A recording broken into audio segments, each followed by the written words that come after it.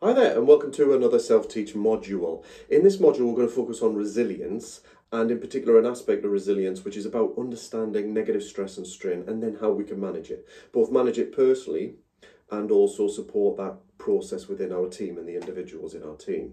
I'm Dave Algio, your session facilitator, so let's get stuck in. So what to expect? As always with these modules, there'll be some models, tools and tips. There'll be some reflective questions, which I do encourage you to do because they'll help embed the learning and consider how you'll apply them in the context of your life and your role as a leader. And there'll be some post-session resources and exercises.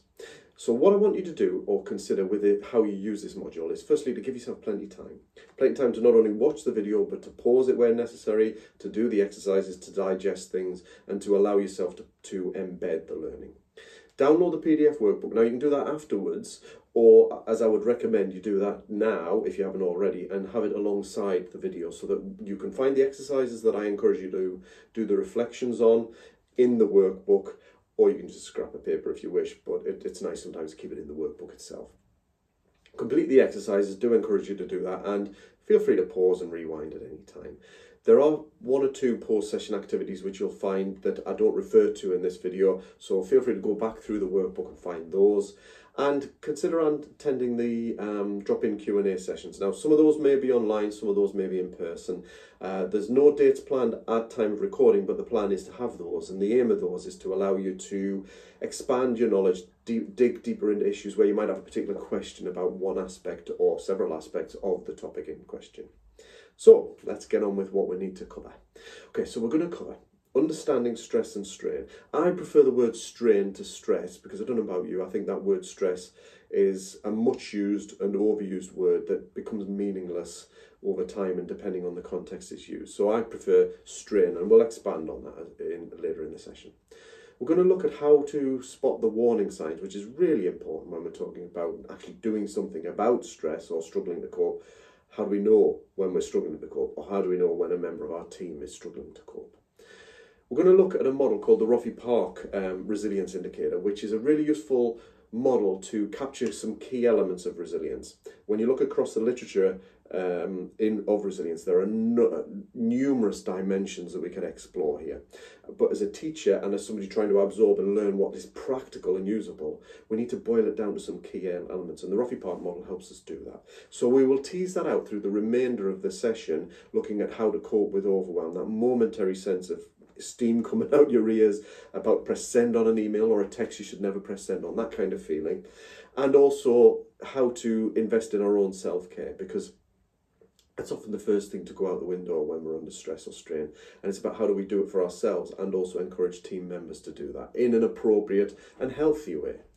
And then dealing with overload, the underlying problem of managing the demands. We'll explore that as well. So this is a very practical session in one sense, that it is something you can take a lot of tools away for you personally, and hopefully you can also encourage team members to engage in. And feel free to share some of the resources and tips that you get within this video and the workbook with your team members.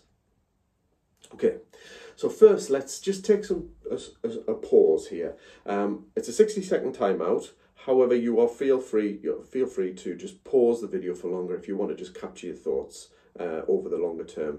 And you can also do this as a thought process over the coming days as well and revisit this exercise. But what I want you to do is just kind of identify, what do you find stressful? We'll get into this stress strain thing in a moment, but what do you find stressful? What do you struggle to cope with? And have a think about that from the perspective of your team and the individuals in there. What do you feel they struggle with?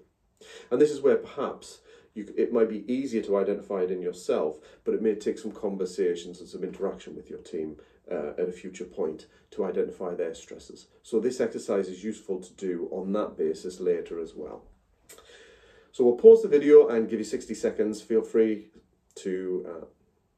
So we'll give you 60 seconds. Feel free to pause the video if you wish, and we'll take it from there.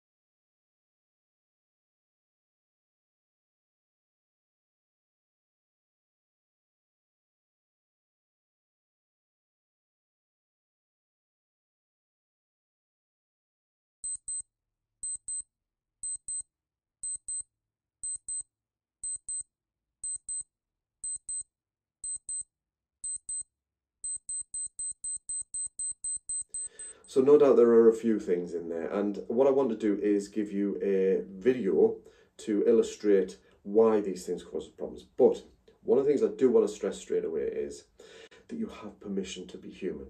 Now, I particularly love this phrase because I heard it once when I heard the author of the book Happier, Tal Ben-Shahar, mention it when he was doing a book tour across in Newcastle several years ago now. And the phrase struck me because I think many of us forget that we are human beings. We're physical, emotional, and psychological creatures. And as such, we can forget to pay attention to the needs of that physical, psychological, and emotional creature. And in the process, we kind of adopt the rules and we drive ourselves to be all things to everybody in all capacities and forget that this human being is vulnerable, has some wonderful qualities, but also has some very basic, simple needs. Simple, not necessarily easy. We'll come back to that. So give yourself permission to be human. Okay. So what I want to do now is take a step out, and I'm going to play a short video for you. Because I'm not with you in person, I can't demonstrate the metaphor that I use for this session physically and in person. I would normally involve people in this process, but because we're doing this online, what I need to do is give you a little video. It involves my little daughter Rosie, who helped me film this. It's only 3 minutes long. It might seem a little bit fun in one sense, but there are some serious points being made. So it's about the metaphor I like to use, and then we'll tease out the rest of the session to help you understand why we get bogged down. Why does our head feel battered by the stresses and strains of life and our roles and the juggling that we have within life? So watch the video and we'll take it from there. Let's look at how we get bogged down with stress. I'm going to use a metaphor inspired by a TV programme from my childhood, Cracker Jack. Now firstly, let's meet my little daughter Rosie. Isn't she cute? We're going to give Rosie a bunch of toys, and she's happy about that. But these toys represent something to us. They're the positive demands in life.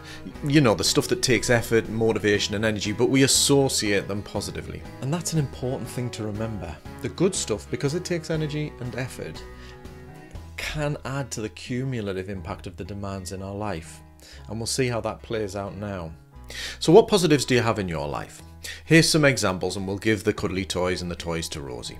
Holiday, family time, a night out with friends, some me time. Now look, Rosie's happy, isn't she? We do, however, need to consider the negative demands, don't we? And that's typically the stuff we would say stress us out or overwhelm us, or we have to do in order to get some of the other positives. I'm sure you can think of one or two, can't you? These negative demands are represented by the cabbages. And here's some examples. Workload, feeling out of control, a bullying relationship, those essays that are leading to that qualification, email, change and uncertainty, not enough time, feeling tired. Rosie doesn't appear so pleased about this now, does she? There is, however, one more cabbage, and it's the smelliest cabbage of them all, or as I lovingly call it, the smelly cabbage of self-sabotage. It's that inner voice that always seems to criticise you, find fault, add in a good dollop of guilt, and remind you of who are you to think you could, or point out why bother it always goes wrong for you. Yep, that's the voice of self-cabotage, and it can be crippling. We have enough to cope with, don't we, in terms of managing and juggling the cabbages. And what do we do at a time like that? Well, we often allow that voice of self-cabotage to get louder and to start to convince you how much worse things are, how never-ending they seem to be, and how rubbish you are at coping, and in fact how it's all your fault anyway. It's ironic, isn't it, that when we most need a positive inner voice, we find that negative voice kicks in and makes coping so much harder. Add that to the pile and it's going to turn the rest of the cabbages rotten, isn't it? In other words, we cope less well, and our coping ability deteriorates quite dramatically. And now, as we can see, Rosie is overloaded. Have you experienced that? Can you relate? The questions that are worth reflecting on, and we'll do so in the session, are: how sustainable is this for you? If this were you carrying all those cabbages around, where is your focus likely to be? Is it calm and composed, or overwhelmed and irritable? And the killer question: what has happened to the toys? They've been crushed. You can't see them. And this, friends, is where it gets tricky, because the toys, those positive demands, turn out not to be a luxury after all. They are, in fact, essential to your well-being over the long term. Taking time for social connection, me time, exercise, chill time, all those things are essential for your longer term ability to cope.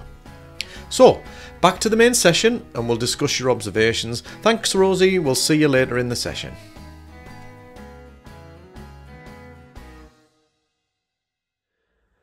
Okay, so hopefully that video resonated with you. You'll see as we go through, we'll tease out some of the key metaphors as we go forward. But what I want to do is kind of just give you the key model that I like to work with when I'm talking about strain. As I said before, I'm not particularly a fan of the word stress. Not because stress itself doesn't exist, because it does and it's real, but it's the understanding and the way that people have used the word over time. I mean, how many times have you heard the word used in that casual, oh, I'm stressed? And it's a kind of a casual word that becomes meaningless. Or people are stressed, but don't say anything because there's a stigma around it. You know, if you can't stand the heat, get out of the kitchen. You're weak if you're stressed. All of that is rubbish. However, there's a lot of those associations with it. And what I want to do is step away from the word stress and think about strain, because there's less baggage around that word. But if you think about it, there's physical strain. If you've ever been to the gym or gone for a strenuous run or walk or something, you will have felt physically strained. And that is really, really valuable because our body needs to be physically strained in order to grow and to thrive. However, as no doubt you know, we can overdo it, can't we? We can train too much. We can forget to rest. We can forget to eat right to support the training that we do. We can overdo it. And that is the same for psychological stress and strain, because you know, we need challenge, we need stimulus, we need something, adversity to an extent, to help us thrive, to help us motivate us to meet the challenges, to be on our A game, if you like. However, just like physical strain, we can overdo it. It can be on far too acutely in a moment. You know, you might have a particularly stressful experience or event in the moment that is just crushing, or you may find that over time, the weight of those cabbages, the demands, just bog you down over time, and you can find that it's overdone. So I think it's really important to acknowledge that this is a very human thing, but when we talk about, rather than stress, we talk about strain, then perhaps we can take away that baggage. And on this note, what I want to do is also give you just a permission, if you like, to recognise that sometimes when we're talking about this particular topic, and you're thinking about it from yourself, you may encounter some surfacing of emotions and feelings that perhaps you pushed away or bottled down because of past experience or the things that you're going through now. What I want to do is just say whatever you feel is right for you in terms of your own safety and your own well-being, please do that. If you need to speak to somebody, please do that. Throughout this, it's all about seeking the right support. And as a leader, if you could experience that and acknowledge that yourself, you know that there will be people within your team who experience this as well. And then that can help support you become a better leader in supporting them. But do what's right for you. Don't go it alone. Don't isolate. Get that support. Because what we're talking about when we're talking about strain here is a combination of things. It's a combination of the high demands, the demands of life, of the roles that you do, of the external demands that we have placed on us, whether it's a work, study deadline, that kind of thing, or within your leadership role, within your association or club, some of the demands that are placed on you there. There's also the internal demands, the things that we place on ourselves within here. So what we're talking about in here is things that might be your perfectionism, if you're prone to perfectionism, your negative inner narrative, that self-sabotage, which we talked about in the video. That voice that's always saying, you're not good enough, you should be, things should be, they should be, and all of that kind of thing, or the guilt and the emotions that come with that. They can be crushing as well, but they're additional demands that we place on ourselves. So we need to recognise them, and permission to be human, be a lot more compassionate to ourselves in relation to the stuff we do in here, but we'll tease that out as well as we go forward.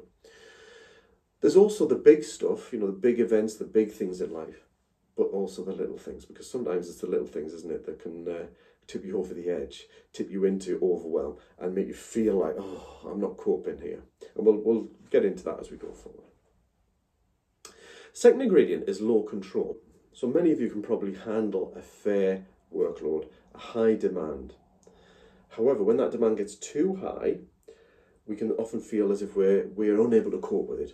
Or we have a high demand, but then something changes. We're unable to plan. We don't feel as if we can cope with certain things in that. the goalposts change, for want of a better metaphor. The landscape that we're coping in changes, and we feel like we have less control over some or all of those demands. When our sense of control diminishes, we feel strain. We feel that psychological strain, and that's when we can start to feel the negative aspects of strain. A critical third element is low social support, and this is something that all human beings need. Some of us are more introvert and extrovert. Fair enough. There are different social needs, if you like, in terms of the kind of social interaction we need, but we all need some interaction, and that social support ranges from everything from, oh, do you fancy just taking a break, we'll have a cuppa, we'll go for a coffee or something like that, through to having a walk or a talk with a loved one or a friend, through to getting some professional support, whether within the university and the support network within your, the Student Leadership Academy, for example, or personally within your personal life, your GP, your counsellor, therapist. All of those are valid and important range, if you like, of the psychosocial mix. And we need to recognise that human beings, we haven't evolved to go it alone. We actually viscerally feel isolation and loneliness if we're placed in that detached state from others. And if we tend towards detaching ourselves from others when under stress, we can exacerbate that psychological strain. So this three ingredients is really critical to understand. Having said that, what it also does is give us some leverage points, some points where there's some opportunities here that I can tackle to reduce that psychological strain. Can I look at the demands and do something about that? Can I improve or challenge my sense of control? Can I engage some social support, psychosocial support, to help me feel as if I'm coping or supported and able to handle things? So there are lots of opportunities here as well. Okay, so let's take a time out again. No need to pause the video, but if you do feel as if you need a little bit more time, please do. What I would like you to do is to think about the video again. Jot your thoughts down. Can you relate to the video? Can you relate to that voice of self-cabotage in particular? How does it affect you when under stress? Because once we start to identify how the cabbages are mounting and maybe crushing us, what they're doing to the cuddly toys, and also that voice that maybe is getting louder and more critical, we can actually start to tackle it and do something about it. And if you think about it, also think about this from the perspective of members of your team, and have you experienced or seen that within your team, in particular individuals? Because I think it's important to recognise that we're all very different, we all experience the world differently, and therefore experience psychological strain differently. So I'll give you a moment to focus on that.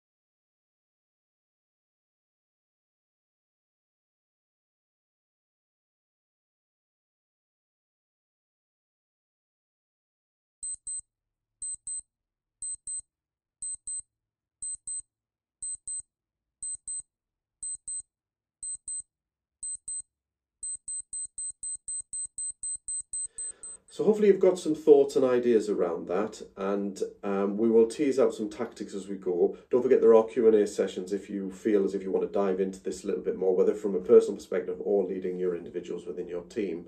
And don't forget, getting support if you are struggling is really, really important. And as a leader, it's important to demonstrate that you are willing to do that for the benefit of your team so that they know it's okay to do that. But what I want to do is move on now to tomatoes. Well, not specifically tomatoes, I'm using them as a metaphor here. The key thing to being able to do something about our stress and strain is being able to recognise when we're not coping so well. Because I don't know about you, sometimes you can be so stressed that you don't spot you're stressed, or you don't notice it until you're perhaps further down the line and really struggling, or you've pressed send on that email that you shouldn't press send on, or you really are feeling the strain. Ideally, the sooner we spot it, the better, because the intervention that we need will be less. So, if we think about fruit or vegetables, as you can see the image of the tomatoes on screen there are some signs of them going past their best. There are some outward signs. So in terms of the outward signs, what are those signs? In terms of the fruit or vegetables, they get wrinkly, smelly, perhaps a bit soft and squidgy to the touch.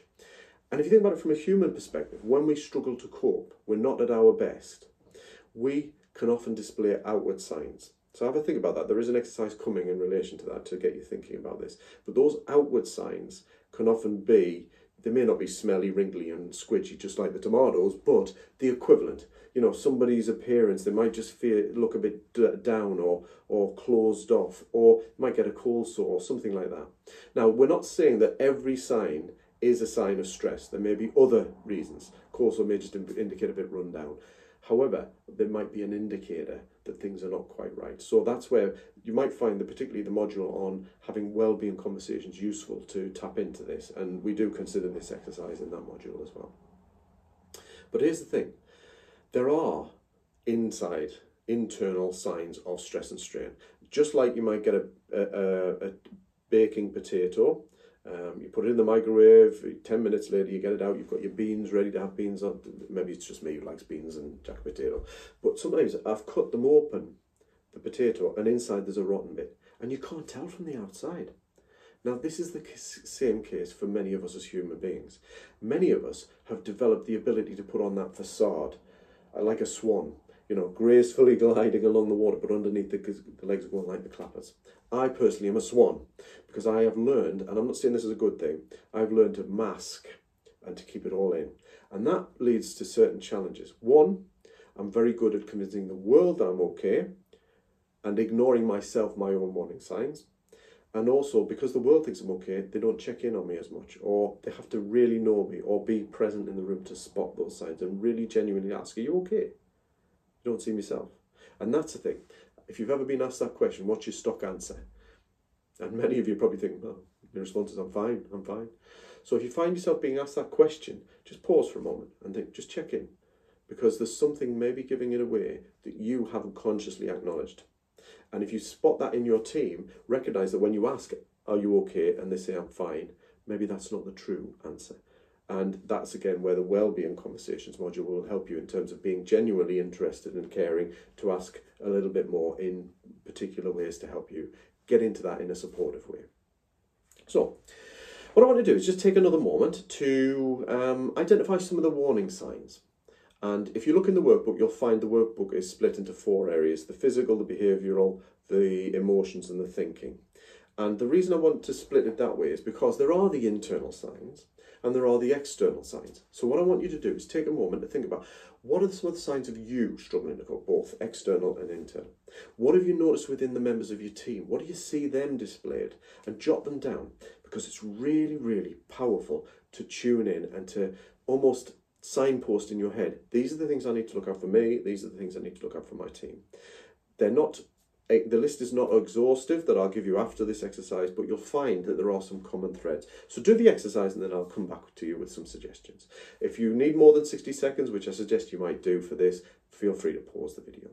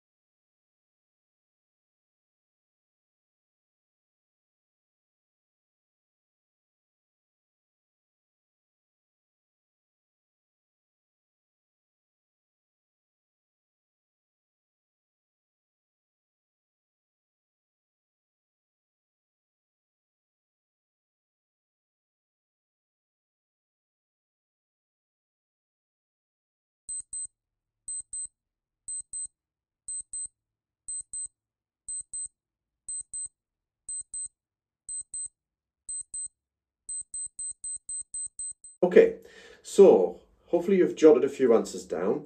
I'm going to put a few up here just to sort of illustrate and suggest some points here for you, just to flesh things out a little bit, and then we'll move on to some tactics and tools.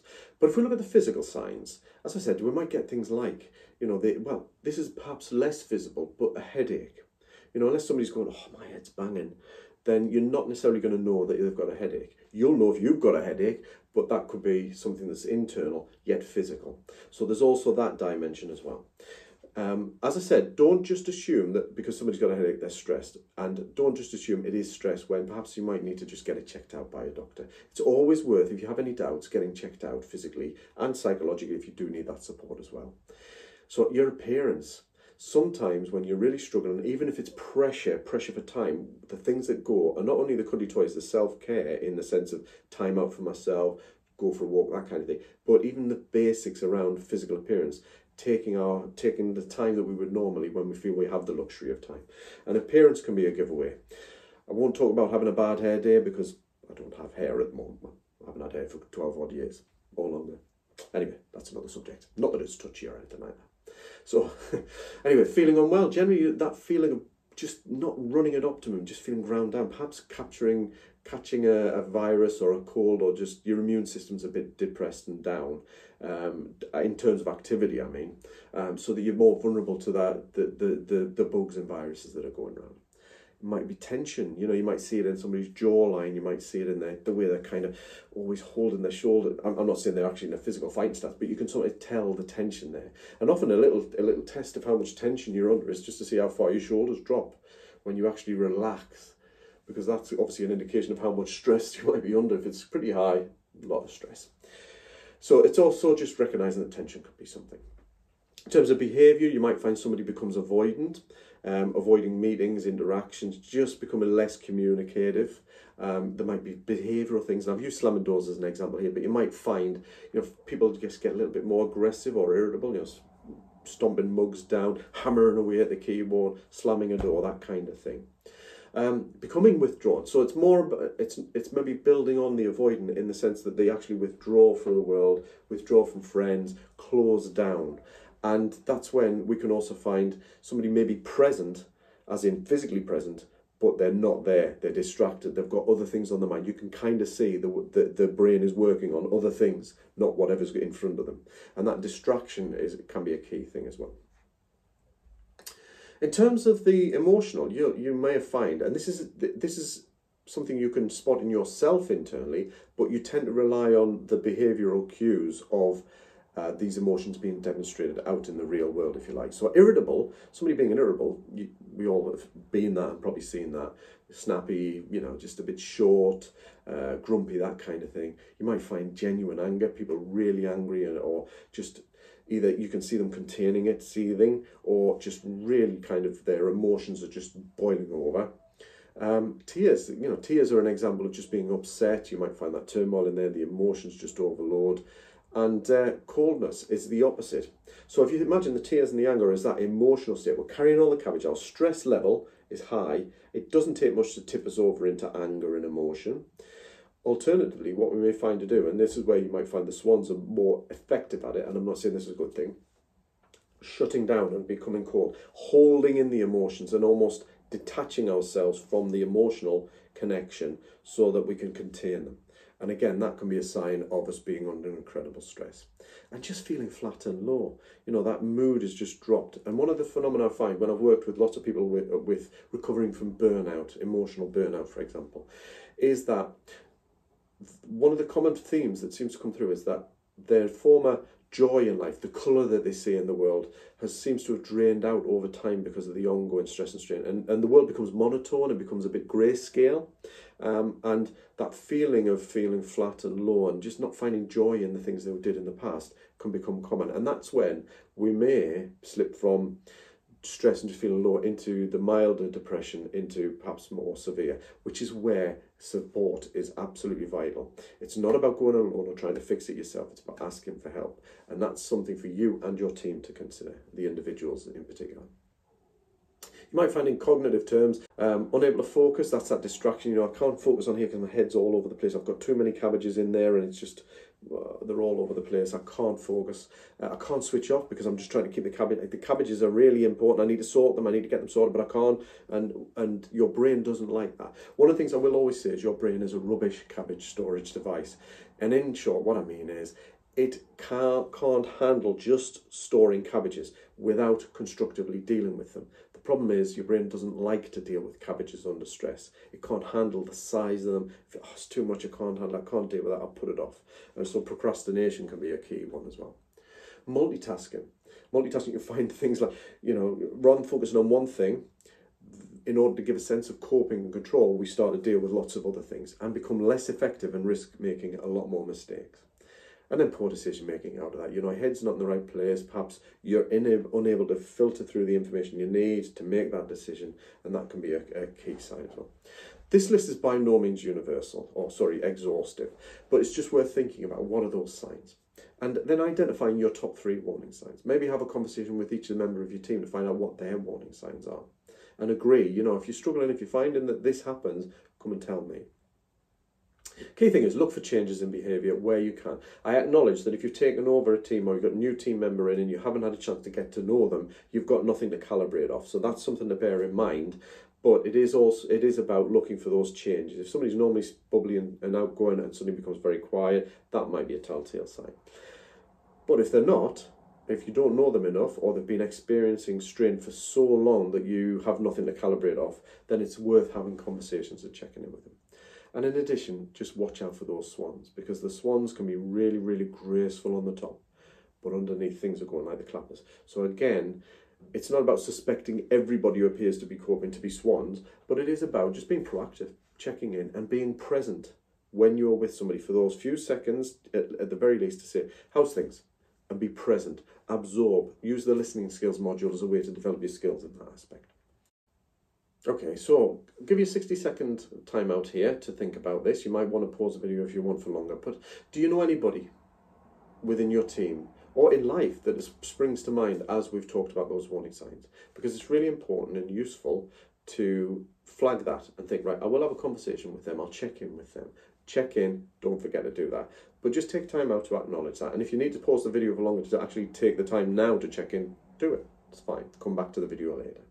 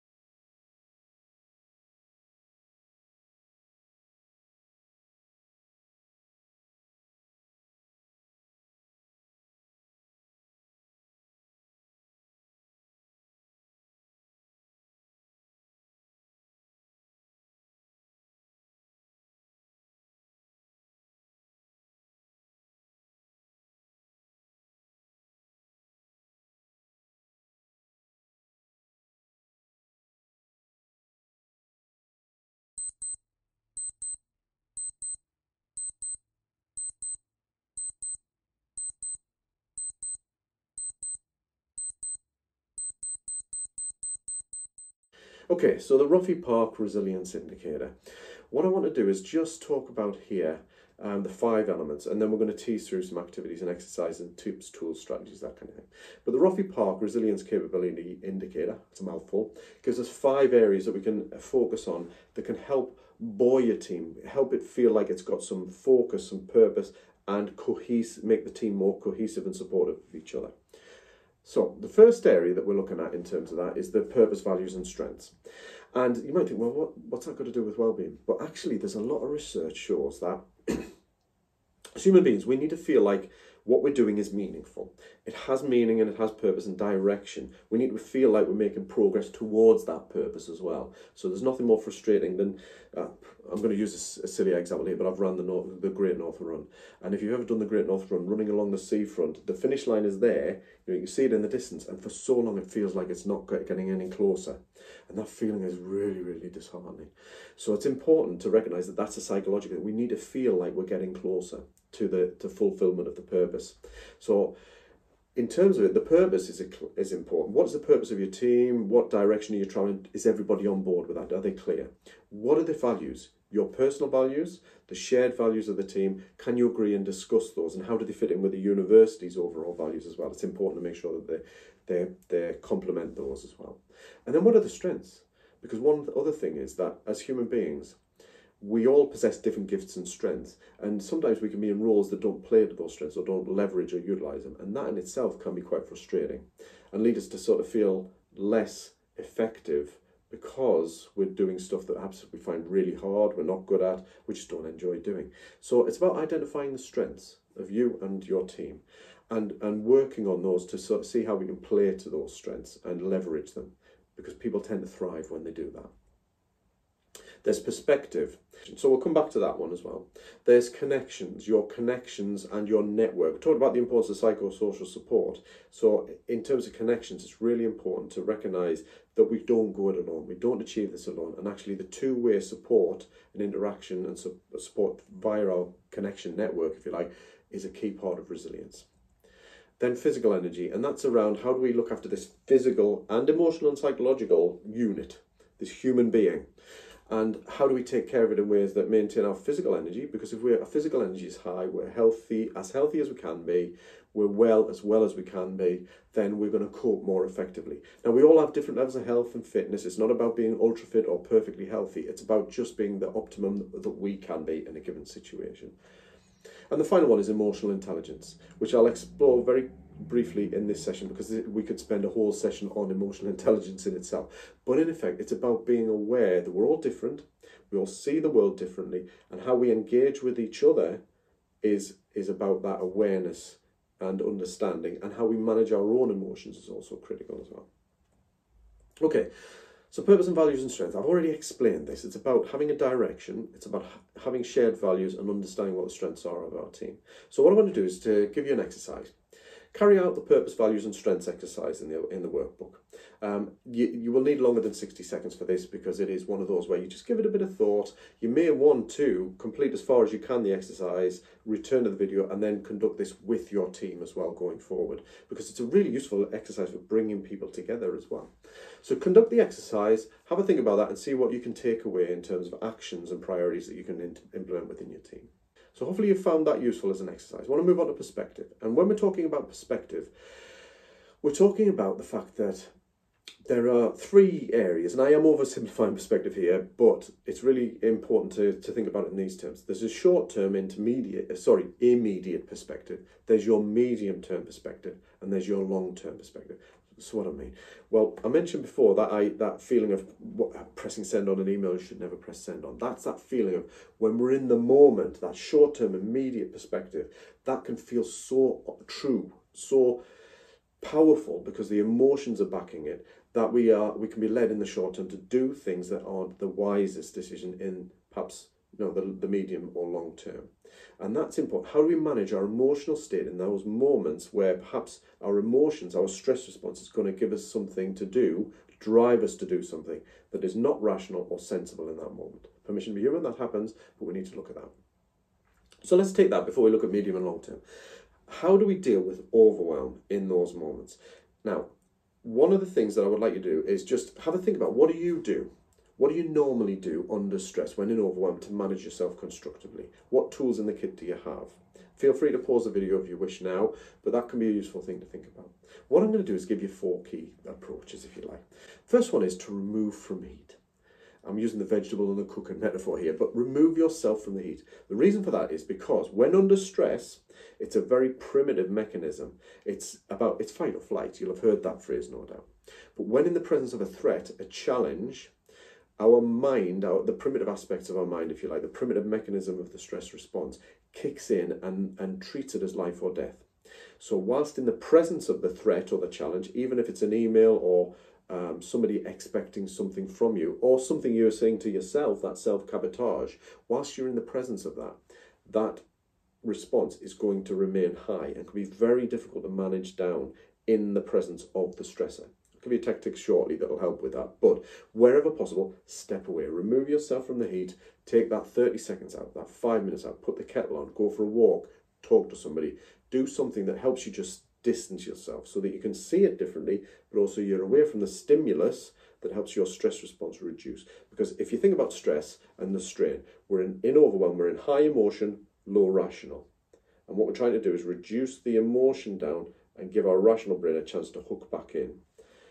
Second one, use your physiology to help you bring your stress response down. It's a psychological response in terms of appraising the situation. Is this threatening or not? If it's threatening, let's activate the physical aspect of our stress response. Heart rate goes up, blood pressure goes up, blood goes to the key muscles of fight or flight, and we can often get tunnel vision at that really peaks extent of stress. Very physiological. So what we can do is use our breathing as a process to help us bring that stress response back down. In a sense, your stress response is controlled by the same mechanism as your breathing, the autonomic nervous system, which in a sense talks about everything that's automatic, the things you don't have to think about. You don't have to think about breathing, you don't have to think about stressing out, you don't have to think about your blood pumping around, your heart going, those kinds of things, because it's all controlled by the autonomic nervous system. So what we can do with that is use our breathing to rein back in that stress response. As the stress response is going up towards overwhelm, we can employ breathing as a technique. Not just any old breathing, but slow, deliberate, lower abdomen type breathing. Because often when we're stressed, we'll breathe thoracically, more up here, that kind of thing. And I've automatically just raised my stress response by doing that. But if we can just drop our shoulders, just try to focus on moving our breathing down, either whole chest or preferably lower chest. But don't worry too much. It's more about the slow, deliberate process. And here's my little tool, the rescue breath. 2-2-4. I'm not going to demonstrate it here. I will link some resources where you can get some audios, if you can stand and listen to me after this session anymore, where I do a 2-minute, 5-minute, 10-minute rescue breath process. But you can practice this, and I would suggest you practice it when it's not critical, so that when you have the time, the critical time, you've got it well practiced. There are lots of different techniques, but this is mine. It's breathe in for 2, nice and slowly, focusing on the breathing and the counting. Hold your breath for 2. Nice and slowly, focusing on the breathing and the counting. And then nice and slowly breathe out for 4, focusing on the breathing and the counting. Now, don't worry if you do practice it, if you decide to pause it and have a practice now or try it later. Don't worry if you struggle to maintain the count of 4 on the way out. Often we're so habitually used to breathing fast and shallow that it can take practice. So do 2, 2, 2 and a little bit longer, or 2, 2, 3, or 1, 1, 2. Just shorten it, but slow things down as best you can. Because the active action of focusing on the counting, the breathing and the slowing down can help detach your mind from the thing that stressed you out. So you might have removed from heat, but you've also removed yourself psychologically as well. Really powerful tool, and if you repeat this a couple of times, nice and slow, you can really bring that emotional temperature down and help you get your rational part of your brain engaged. This is where the next tip comes in, because it's important that we do this when we've had that chance to bring the emotional temperature down. And this is to recognise that in times of overwhelm, we tend to overreact. Have you overreacted when you've been in overwhelm? I'm sure you have. We all do. Permission to be human. The point is, that's the stress response kicking in. And what we need to do is use those techniques, remove from heat and rescue breath to bring us back down, let the rational come in, and then use a question to help us get perspective, to let the rational kick back in. So the question that I'm going to give you might sound a bit silly, but it's a useful little question, and it's something that hopefully, because it's silly, it might hook into your memory, because I'm confident that you know what to do. Many of us know, we've picked up tools and tactics along the way. It's doing it when it counts, isn't it? Because we're often too stressed to remember these things. So if you've got a memory hook, like the question I'm going to give you, it might bring a little smile to your face, and it might help you get that perspective back. So remove from heat, rescue breath. Ask yourself, right, is what stressed me out? Is that thing that's just stressed me out? Is it cabbage or is it sprout? Now bear with me, because I'm holding a cabbage and a sprout, I get that. But what am I asking myself here? I'm asking myself, is what's just stressed me out big or little? Because here's the reality. Sometimes it's big, and if it's big, give the cabbage size attention it deserves. But if it's little, and how often is it little, then we need to recognise it's a sprout, and don't sweat that sprout. That's the key. Don't sweat this sprout, because this is the thing. Your brain doesn't like to deal with the cabbages, and what it will do is just carry the cabbages round in our heads all of the time. It will do that to just cope. And how good are you at doing that? And I'm not saying it's a great thing, but this is what we do.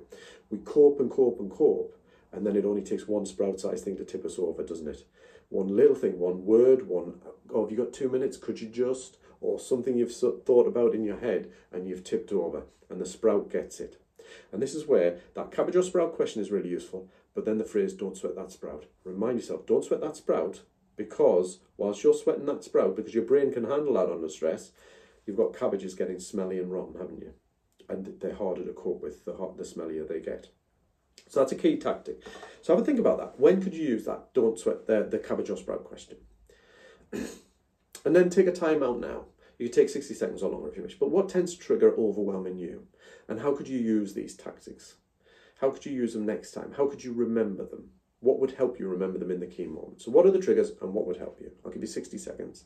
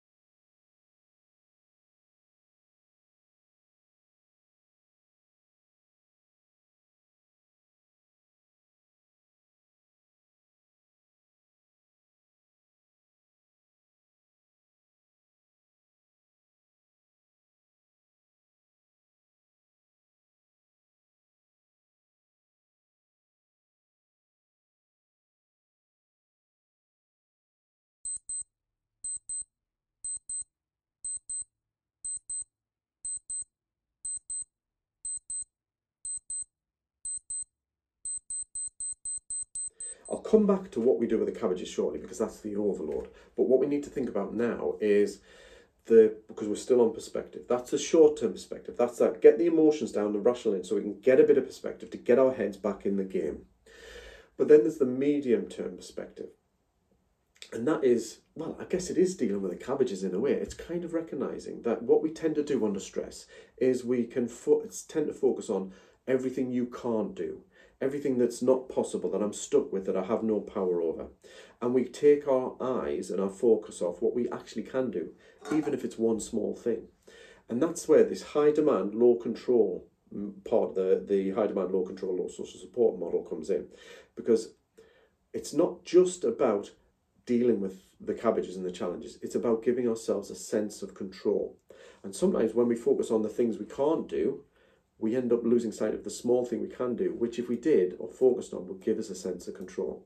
So what I want to talk about here is the zones of influence and concern. Some of you may have come across this. It's been referenced for way back, but Stephen Covey in his book 7 Habits of Highly Effective People identified this as a really useful tool. It talks about it as a big circle, if you like. We have a lot we can be concerned about, and that's what we tend to focus on when we're under stress. I've got this, I've got that, so many cabbages to deal with. And then we fail to recognise that there is something we can influence, and that is small. And when we're focused on the concerns, that small bit we can do something about becomes minimal or meaningless. We focus on everything we can't do. And the trick is here, or the trick is a tactic and a practice, is to recognise that when your head is in what I can't do, we can shift it to what you can do. We may be naturally pessimistic. I would say I'm a naturally pessimistic person. I tend to focus towards the negative when under stress. But that doesn't mean to say I can't then, when I recognise that I'm in the can't, that I can't adopt an optimistic thinking style and rest my attention on what I can. It takes practice, but what we're talking about is shifting our focus away from the concerns onto what we can influence, and then expanding that. Because what inevitably happens is when we start to focus on what I can do, we start to identify one sprout-sized thing. Well, I can at least do that. I might speak to somebody about that, or I'll just do that one thing. I'll make that phone call or send that text or email. We then find something else. And if we focus on what we can do, that circle of influence expands. It doesn't take over the whole circle, because there are naturally things that are completely out of your control. You can't control the political landscape or the global landscape, or even things within the university or your association that might be affected by policy, procedure, legislation, that kind of thing. We have to focus on what we can influence. And the thing is, when your brain can move away from that onto the small sprout-sized things it can deal with, then it has the chance to sweat these sprouts and to feel a better sense of control. So it helps us shift perspective in the medium term. So on activity, what do you tend to find yourself worrying about? And what aspects can you influence or control? what is out of your control. And do the exercise with some past examples or even some current examples to help see how this can be useful in help you focusing. And also to recognize that your brain will always keep wanting to go back to what it can't do. Yeah, but I can't do that. I can't. Bring it back. Bring it back to the sprouts you can sweat that mean you can do things.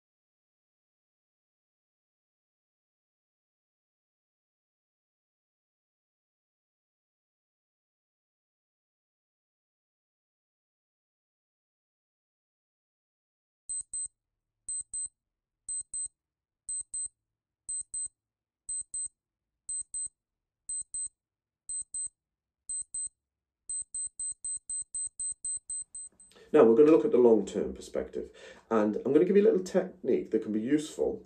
But in effect, what we're talking about here is recognize short-term is in the moment, and sometimes we can be deviated from rational thinking by our emotions and by stress. In the medium term, we can be ground down and distracted by what we can't do rather than what we can do. And in the long term, this is about something about having a long-term vision into which we can place the goals and things we're working on now. What's the direction of travel for our life? Nothing fixed and firm necessarily, because we don't know a lot that's going to happen in the future, but having a rough direction of travel. What kind of life would I like to live? What would be a great few years? What would be successful next 3 years, for example? But at the same time, it's also then, in this exercise, it's kind of thinking, well, this is a lifelong process, and it's a work in progress all the way. And if you were to just project yourself now to sitting in that rocking chair, you've got a little blanket across your lap and you're kind of thinking about your life, you're looking back. And if you think about some of the challenging times that you're going through now or have gone through, and then project yourself into the future, into that rocking chair moment, and kind of think back and say, what would that person, that future you, tell you now about that? What would they tell you to worry about less, to focus on doing more, and to work towards? What would matter to that person, that future you, sitting in that rocking chair in the future? God willing, we get there, but that's another matter. So what would be the advice that person would give you? And that's a useful little exercise just to ground what you're doing now, which can feel all consuming and like it's the be all and end all, into actually in the scheme of life, in the direction of life, it could be a blip. It could be a challenge you'll get through. You'll learn, you'll grow. It could be painful, and the advice from that person, that future you, can be useful in just helping set your perspective on that. Yes, it's a mind game, if you like, but it can be really useful to do that. Okay. So the next one is to look at connections. And what we're talking about is that network and that psychosocial support, but connections to help you fulfill your purpose as a team, etc. And what I want to do is talk about 4 key connection areas, if you like. This is particularly focused in well-being, but I think it's relevant in a lot of areas of our life. We have in like area 1, if you like, is our close and intimate relationships. Now, some of us may have quite a wide 3, 4, 5 of really close people that you are totally open with, that you bare your soul to, that there's no secrets between them. There's always something we hold back from everybody, but they are people that know you intimately and you know them. It could be a partner, it could be a parent, it could be a sibling, a really, really close friend or soulmate. But it's recognizing that the importance of that. And sometimes we don't have somebody in that particular network. And that is not a game changer or killer of the game. It's actually just important to recognise that actually that is something that's important for many of us to have that. So we have that aspect of the network. We then have our wider circle of close family and friends. And the point of this is they may not know you as intimately as that close person, but they've got your back. You've shared moments and memories, and you know that you can go to them for support and they can come to you for support. And it's lovely to catch up with them from time to time, at events and family events, maybe a visit with a concert for a favourite band or a group or something like that. Then you have your wider network, and these might be people that you more recently met. There might be the team members. There may be people that you like, some you're not quite keen on, but they remind you you're human and that you exist because they're around you. They connect with you. You engage with them in different ways, and they're part of the rituals and routines of your day-to-day life. Really important. And then your fourth one is the bit that perhaps we sometimes forget. It's your professional independent support. It's that accessing the support through the Student Leadership Academy or through your college within the university or your GP, professional counsellor. It's the thing that we need when we're struggling, and perhaps we can't go to a close friend because they've got some investment in you. You need somebody who's detached to just talk through, or an expert to help you kind of work through some of the issues. Those four are really, really important in terms of our network. And permission to be human, depending on where we're at in terms of our journey of life, we may have gaps, and that's okay. But that's about acknowledging that and permission to be human. We may then find coping with the challenges of life and our resilience just a little bit less robust. And again, that's okay, but it's about what can we do to bolster and boost the network that we have. And if one particular area of this, 1, 2, 3 or 4, isn't as available or present, how can we lean on or leverage the other areas to help sort of support and make up for that? So complete the activity in the workbook and identify who is in your support network. It's actually really worthwhile because sometimes articulating their names down on paper can help you remind you and refresh. You know what, they are a really good friend. I haven't been in touch with them for a while. That kind of thing. And if you're not, particularly with connection box 4, professional independent support, if you're not that clear on what that is, that's a flag to say, I need to find out, because it's really, really important. Not just for you, but also it's worth having a working knowledge of that if you're supporting a member of your team. So we're talking about emotional intelligence as a fourth part of this mix. Again, as I said, I'm not going to go into this as a teaching itself, because this may be something that you think, you know what, I would like to learn more. Let's tap into some of the other resources. There may be some self-teachers around this, and there may be some other ways to learn. There's certainly some books. Daniel Goleman is the author and kind of creator of the concept of emotional intelligence, and has produced some great resources and books on that. So that can be really useful. But what we're talking about in terms of emotional intelligence are two aspects. There's the intrapersonal and interpersonal. Intra means internal. It's kind of the internal workings and being aware of our inner workings, if you like. I'm not talking about physically, I'm talking about psychologically. So there is about self-awareness, being aware of your own strengths, your own propensities and personality traits, and then managing yourself. So go back to the overwhelm exercise. You know, understanding what triggers you into overwhelm is an exercise in self-awareness, increasing self-awareness. Being aware of your triggers and then having tools in the kit like the rescue breath, the remove from heat, is self-management. It's about adding to the toolkit to help you become more effective at that, so that you are more healthy, you're less damaging to yourself in the process, and also you can engage with the world, which is where the interpersonal comes in. Because the interpersonal is about two aspects again. It's about empathy. It's about that understanding that other people see the world differently, but we can connect on shared emotions, or at least appreciation that they're going through a tough time, or I can see that they're struggling. So I can tell that they're upset, or I can almost feel that they're upset because I can see that experience might be challenging for them. So empathy can be a really useful aspect to explore. And if you look at the listening skills module, I do dig a little bit deeper into that. Not too deep, because it can take a lot. There's a whole world of work around empathy, but enough to help you understand it and to utilize it as something that can be more empathetic towards yourself as well as others. And then managing relationships. How do we manage our interactions and our connections and connect with each other? Again, that's down to things like the wellbeing conversations module, which you'll find, things like the mediation and the conflict resolution self-teach modules, which can be useful, and listening skills. Again, so there's a bunch of modules that can help you with that one. So here's the thing. What area of emotional intelligence do you feel you have strengths in, and what do you need developing? So take some time, have a look at that, and then come back.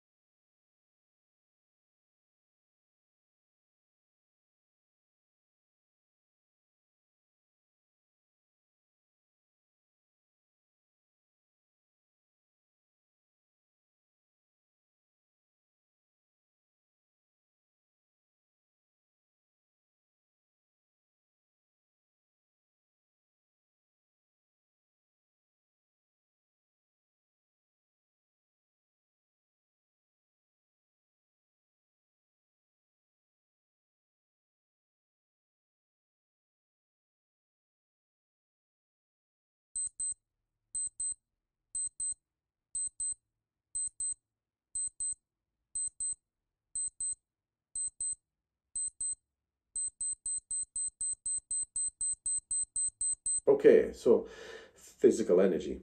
And what we're talking about here is how do we take care of the whole vessel, if you like, this whole vessel. Your body is more than just a vehicle for getting your brain around to class, meetings, that kind of thing. We need to recognize that it is a wonderful, wonderful creation, and we need to recognize that it needs a bit of care.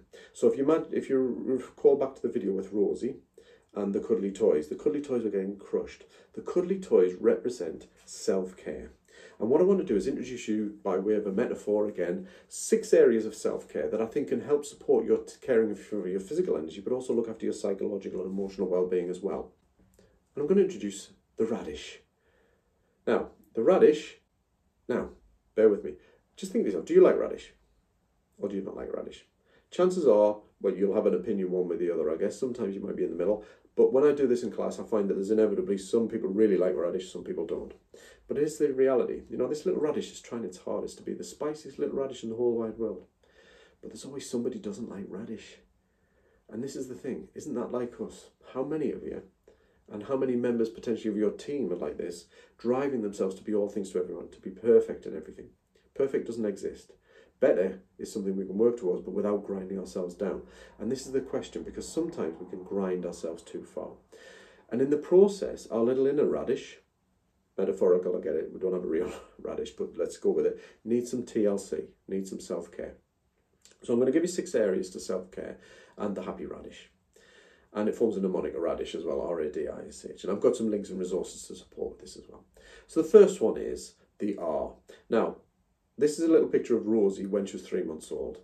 A lot younger, but I bet you can tell that Rosie's young, but I'm not. I'm no spring chicken, am I? No comments, please. But I was 45 when Rosie was born. And what I found was, I've got 2 older kids, Hannah and Thomas, 27 and 24. And when I was younger, it was challenging to have kids. You know, they drain the batteries. But so do demands in life. If you're juggling lots of cabbages, lots of demands, you'll find your batteries drain. As I got older, I found the batteries drained quicker. But the more demands and challenges we juggle, the quicker our emotional, physical and psychological batteries drain. So one of the things we need to recognise is, yes, we've got the cabbages to deal with. We need to deal with them, and I'll come on to a few more tactics after this part of after the self-care. But we also need to recognise we need to recharge the batteries and focus on downtime, but genuine recharging of the batteries. So yes, we can let our hair down, have a great time, perhaps go out for a few drinks, etc., if that's your thing. But we also need to know that we need to quality recharge. So we need to look at our sleep and how we can improve that. And I've got some links to some courses that can support that, an audio course, etc., that will help you with that. We also need to recognise that taking quality breaks, distraction-free, putting the phone aside, getting our head clear and going for a walk or having 10 minutes out can be really useful just to help you take those mini breaks during the time and relearn how to relax. The second one is, I guess the first question is, would you agree that if you finish the day living and breathing, there's more gone right than wrong? Now, some of you maybe think, yeah, I get that. Or some of you may think, well, I'm not sure. Don't get me wrong. I know there are days that will challenge this. But what I don't want to do, and I don't want to minimise that, but what I do want to do is focus our attention on the fact that we as human beings tend to dwell on the negative. As I said, we focus on what we can't do, but we also focus on the negative, the painful experiences. That's part of the survival strategy we've evolved because it helps us learn and not go back there to avoid or to deal with those things in the future. However, when we're dwelling on that, what we forget is that there's more gone right than wrong. And we don't pay attention to the good stuff. So a little practice called appreciation practice is really useful to help tune your brain back into the things that have gone right and to help move our attention away from the things that have gone wrong. Now, I'm not saying we don't deal with the cabbages, or at least we don't get them out of our head and onto some paper, to-do list, etc. for later, but we spend some time to just appreciate the positive things. So a little tactic. On a morning when you wake up, just brushing your teeth perhaps, think about, right, today I want to find 3 things I can really appreciate. Think 3 things. It doesn't have to be big things. 3 different things today that I can be appreciative or thankful for that have gone right. And then at the end of my day, when I've dumped my cabbages and I'm kind of just trying to unwind, I'm going to do a conscious practice of thinking about those 3 things and acknowledge and appreciate them. Because that process helps you unhook from the negative and hook into the positive sprouts. And in that process, it gives your brain a fighting chance to start to unhook and unwind and settle down. So if you find yourself really finding it difficult to switch off, techniques and practices like that can be really useful.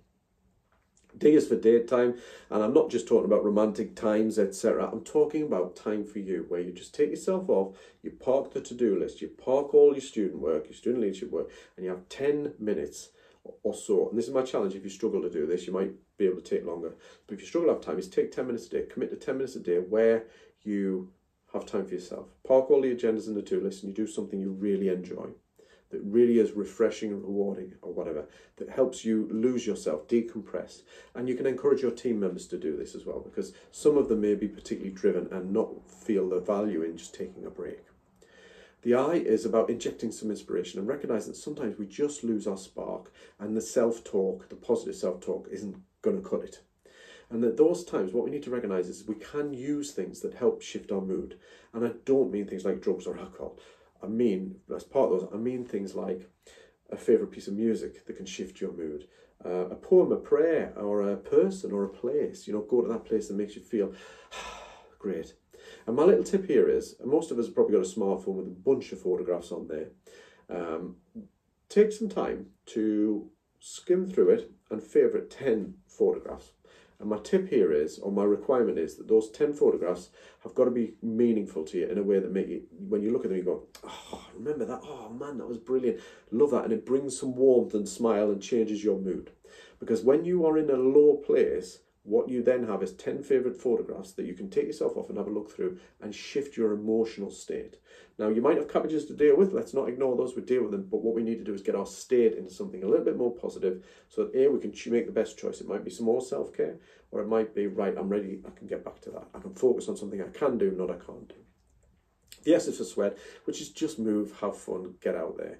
Get outside and move more. We've evolved to be outside in the fresh air and moving more than we have sitting inside these things called boxes, which are rooms, libraries, offices, that kind of thing. And the H is really why I deliver some of these sessions, this one in particular, using things like metaphors and silly things like that, is because way back when my son Thomas was 4-year-old, he stomped into the kitchen, as kids do, to his mum and said, "Oh, Mum, Dad's in a bad mood again, isn't he?" And I remember sitting in the living room thinking, oh, that poor lad, 4-year-old, and I'm in a bad mood again. But I wasn't just in a bad mood again. I'd been in a bad mood his entire life. And what Thomas had come to experience was a grumpy, distracted, sour-faced, serious dad. And I realised, you know what? I'm taking it all too seriously. And one of the things I forgot to do was have some fun. And when I talk about having fun, I mean the things that really do it for you. It might be reading a good book, or it might be having a dance or a sing or something, whatever it is. But it's remembering that not to postpone your fun until you achieve this, you finish that, you get that done, you complete this, you get that job, you get that, you retire. Because when we do that, we forget that right now, here in this moment, there's more going right than wrong. And it's worth having those moments of fun. So that's my 6 areas of self-care: recharge the batteries, appreciation, date time, inject some inspiration, sweat and have fun. Which one will you choose? Which one would you pick? And how can you encourage good self-care within your team? So take some time out to think about that, and we'll come back to it after this.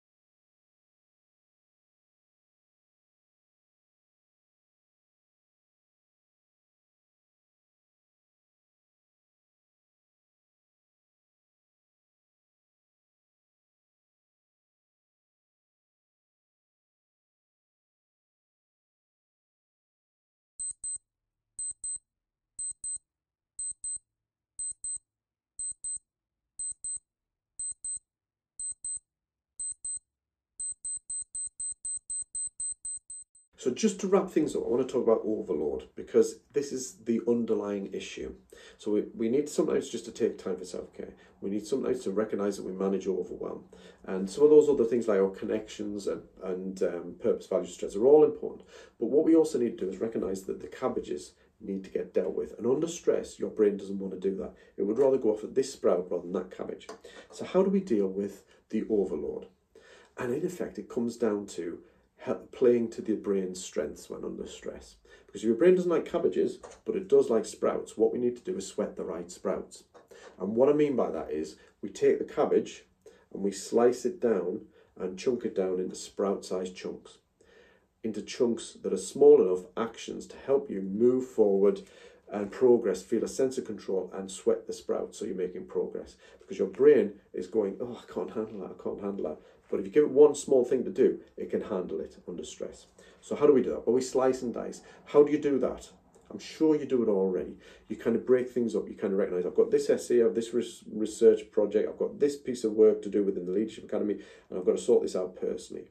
We identify our cabbages, the demands that we have in life, and we pick the smelliest, the one you least want to deal with, the one that you're procrastinating the most, and slice that down into a to-do list and kind of break it up and then sweat the sprouts. So, before I kind of give you a couple of tips, take a break and pause the video. What do you think you can do, or what do you already do that helps you break down the cabbages and the challenges and the things you've got to do into manageable chunks? What do you already do? Jot a few thoughts down and then we'll come back.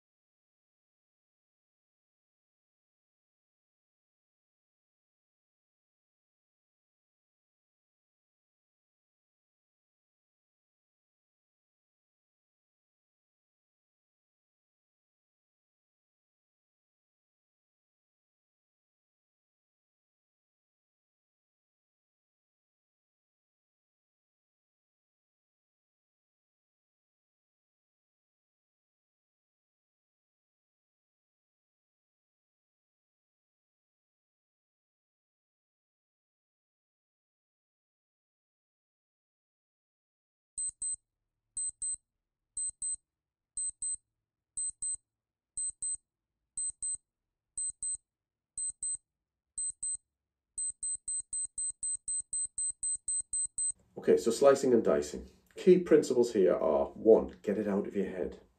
Your brain is a rubbish cabbage storage device. In fact, it struggles to cope with juggling all of these things, so that's why you appear distracted, unable to focus, make decisions, and prone to overwhelm.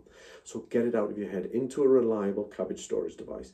You'll find my time management session will expand on that particular aspect. But get it out onto something reliable, so your brain can go, right, okay, at least it's out there. I can free my brain up to do what it's good at. The if this then that tool. Now, this I've found over the last 18 months, particularly during restrictions lockdown, when I've worked with a lot of clients, is really useful in helping you confront the what if worries. Don't know about you, but many of us have those. How many of you you worry? You tend to find yourself preoccupied with worries. And a lot of those are what if. What if this happens? Or what if I don't do this? What if I can't get that? What if this comes back and bites me? What if, what if, what if? And what we tend to do is push those what if cabbages, the worries, to the back of our mind and kind of try to ignore them. But all that happens is we unconsciously continue to worry, or subconsciously continue to worry. We know we're doing it, but we're trying to get on with life. And all that does is drain the battery. So what I find really useful is to confront the worries. To get that what if cabbage, identify them and deal with one at a time. Spend some time constructively, consciously worrying about that cabbage. Now that sounds negative. What I mean is we say, right, okay, so that's what I'm worried about. What if this happens? Okay, what if it happens? If this happens, then that is what I'll do. If this, then that. So we think about the cabbage, right? If that happens, then I'm going to identify 3 action points of things, 3 sprout-sized actions that I will do. So it might be a financial worry. If this happens, then I will do A, B, and C. I'll speak to my student leadership support. I will then contact, and we will identify some action. Because that process of identifying the cabbage, if this happens, then that, identifying the actions, is what I'll do. We give our brain that sense of, we've got this. I don't want it to happen, but if it does, I've got some action to take. And that can help alleviate that sense of worry. Because worrying itself is not the problem. Worrying gets a bad rap. The worry that is the problem and can be really crippling is when we push at the back of mind and try not to avoid or ignore it. Actually, constructively worrying, sometimes we need a bit of support here, because if it's particularly huge as a worry, we may need some support from a friend or a counsellor or therapist. But that process can be really, really powerful in helping you chunk it down and get it off your mind. We need to think about our work, rest and play zones and airlocks. And this is important because what we're talking about here is recognising that work, rest and play can all blur in. If you're doing some work on your laptop, for example, on the couch, or you're kind of blurring the zones in your room or your house, or you're kind of mixing and matching. You're doing work and rest. You're kind of looking at the phone and all kinds of social media mixing in with work. We're kind of creating a confusion for our brain. Your brain can't juggle. What it needs is clear space. So where is your workspace? It could be a corner of a table in the kitchen, or a corner of a particular chair in the living room if you've got a smaller room. Where is your rest space? And keep work out of it. Where do you play, and how can you just keep yourself distraction free from work, and how can you keep the spaces clear so that you know that's for work, that's for rest, that's for play. Work, rest and play is an oversimplification. There's different zones, but keep the signals differently and then create airlocks between. So if you move from work, you finish some student work perhaps, you don't go straight into another activity and find that you're physically in the other activity but your head is still back here doing the work in your head. What you need is a little bit of an airlock, and that might be a bit of a stand-up stretch. It might be 30 seconds. It might be go for a quick walk. It might be just something that allows your brain to catch up. It might be take a piece of paper and jot down everything you need to do next time you pick this piece of work up. Empty your head. That can be really useful. And then check out the time management self-teach, because that could be a really useful tool to help you kind of pull some of these practical aspects of managing overload together. In terms of procrastination is one area, I mentioned it before, but if you find you're putting off things, then one of the things is all of these tactics is to recognise what you're putting off. What is the thing you're putting off most? That's the thing you need to do next. And it's to pick one thing. What's one sprout-sized thing I need to do in order to make a start on this or to continue? Don't set yourself the target of doing it all. It could be, right, I don't even know what the next thing is to do. You know what I'm going to do? I'm going to do 5 minutes working out what the next thing to do is. Procrastination is beaten in sprout-sized actions or chunks. So do one thing only. And then deal with things sprout by sprout, because it's all sprouts. If we give ourselves the chance to chunk the cabbages down, sprout by sprout, it's all sprouts. Okay, so covered a lot. So in terms of action, go to the workbook and look at the action planning there. But what tool or strategy could you develop for your own personal resilience? What of the 5 areas of resilience can you focus on improving your team resilience? Don't try to do it all at once. We can do it over time. Pick one to focus on. And then how can you support the individuals and the team as a whole in developing their own resilience? What do you need to do, implement or to do to support them? Okay, so we've covered a lot, as I said. We looked at understanding stress and strain, that high demand, low control, low social support model, and the video with Rosie and the cabbages. We've looked at knowing your warning signs was a key important part of getting started with doing something about our stress and strain. We looked at what are the 5 areas of resilience which can be really useful, particularly in focusing down action on developing the resilience of our team. How do we cope with overwhelm in the moment, that rescue breath, the remove from heat? 6 areas of self-care, which I went through, the radish, remember the radish? And dealing with overload, some practical tips there, and again tie in with the time management module as well. So hopefully that's been useful for you. Check in on the other activities in the workbook, revisit them over time, revisit them with your team, and check out the other self-teach modules. But for now, take care.